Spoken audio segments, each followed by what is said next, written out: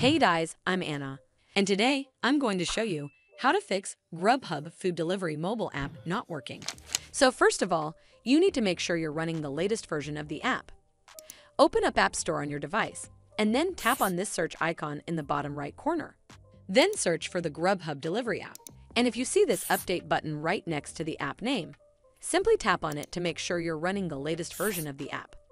But if you still encounter this issue, then you need to clear App Cache. Go to your device settings and then scroll all the way down to General and tap on it. Then tap on iPhone storage. From here, search for the Grubhub food delivery app and then tap on it. Once you're on this screen, you need to tap on Offload app. Tap again to confirm.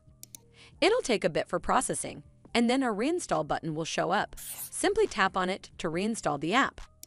This should fix the issue, but if it doesn't, then you need to completely reinstall the app.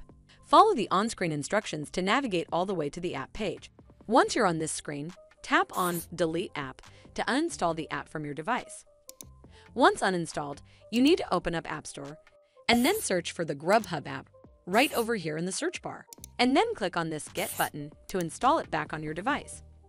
Hopefully this will fix the issue, and if it did, then make sure you give this video a super thanks by clicking on this heart icon to help support the channel, and don't forget to hit that subscribe button. We'll see you in the next one.